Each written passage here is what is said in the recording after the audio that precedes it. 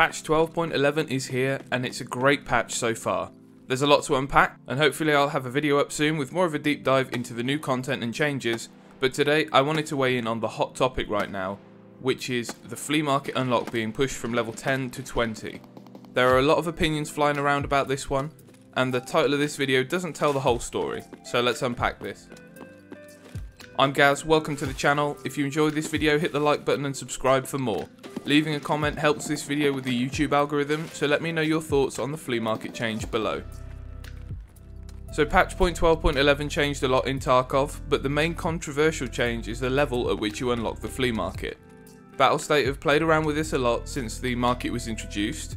Initially it was unlocked straight away, then it went up to level 20 I believe, and people hated it, so level 10 has been where it's at for a while. This wipe it's up to level 20 again, which doesn't tell the whole story of how difficult it is to open it up. To put it into perspective, as XP isn't linear in Tarkov, getting from 10 to 20 is about 4 times the XP of getting from 0 to 10. This means that players will exist in a state of no flea market for a good while.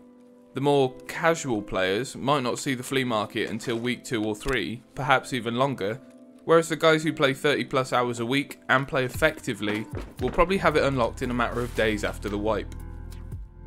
At the risk of spoiling the whole point of this video already, this is where the issue lies.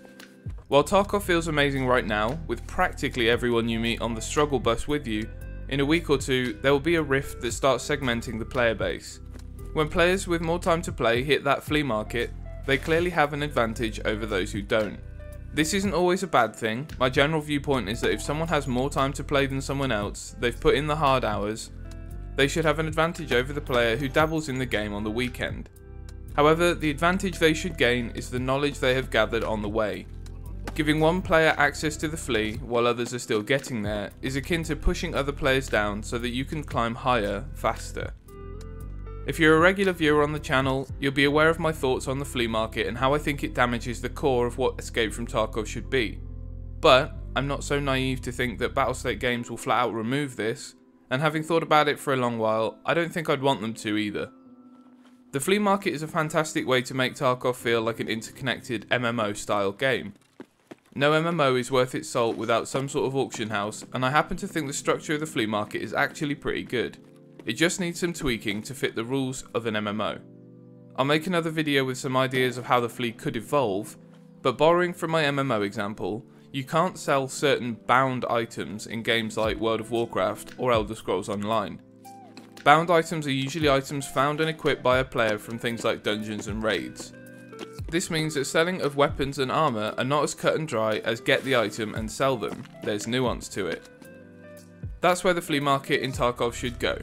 I've heard the phrase civilian flea market before, and I think that hits the nail square on the head. To sum this up, I think the level 20 requirement for unlocking the flea is a plaster on an axe wound. It will give us the feeling of how Tarkov should play for a week or two, then we'll unlock it again and go back to how it was before.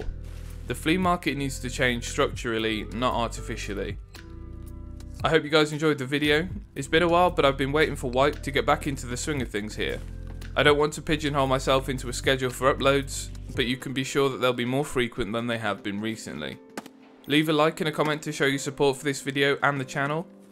I really appreciate all of you who stuck around and waited patiently for me to get back into the swing of things. Thanks again, I'll see you next time.